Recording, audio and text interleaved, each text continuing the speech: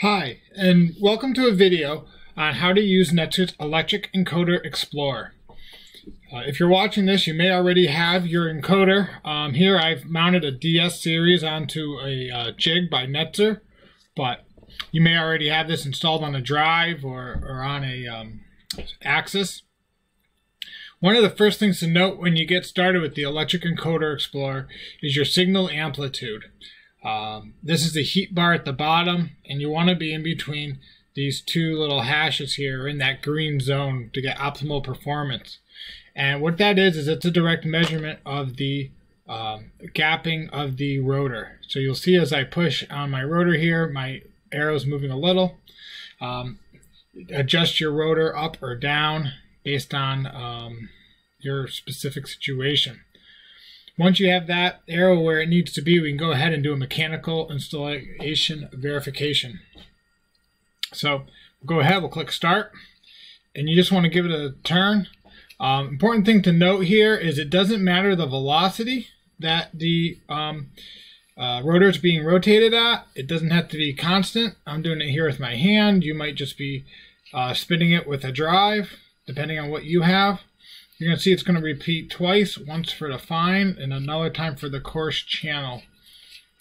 So we'll just keep going here until we get to all the 500 counts. If you stop, you'll see the software will tell you to keep rotating.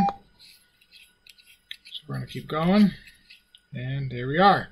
And if all is well, you'll see a nice concentric circle. Here's my fine data, and here's my coarse data, and we're between the two circles that are our target area.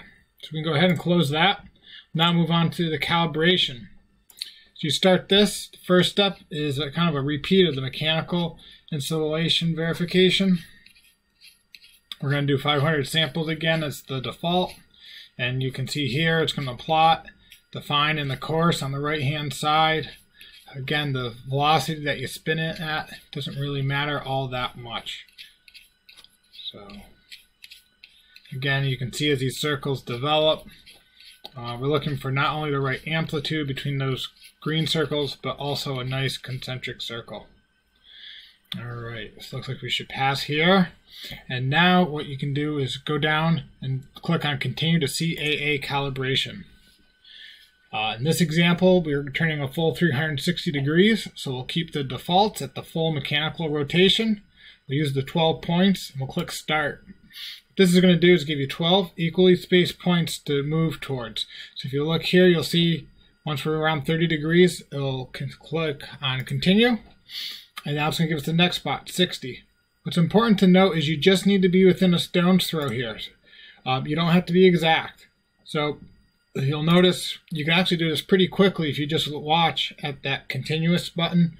And when it becomes live, you can go ahead and give it a click.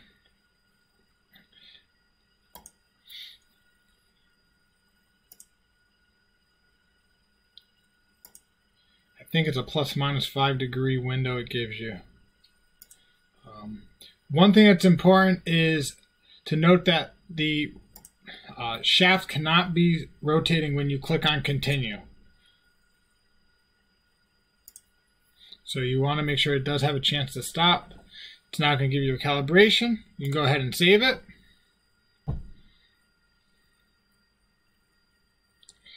At this time, if you wish to set a 0 point, you can. So perhaps where you have the shaft, that is where you want it to be 0. If you do, you can click on this point. You might want to set it as something else. Maybe you want this point to be 180 degrees. You can enter that value here. So we'll finish, and you can see it zeroed it out, and now our encoder is ready to use.